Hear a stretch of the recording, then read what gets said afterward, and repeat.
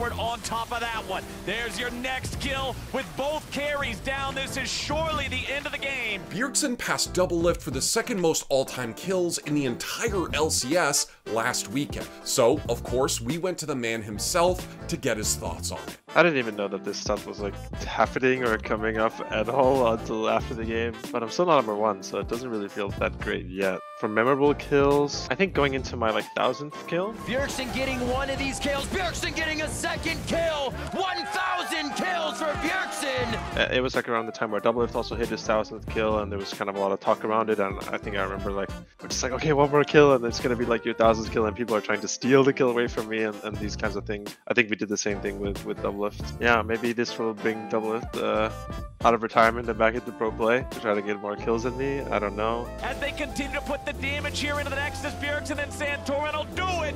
Team Liquid.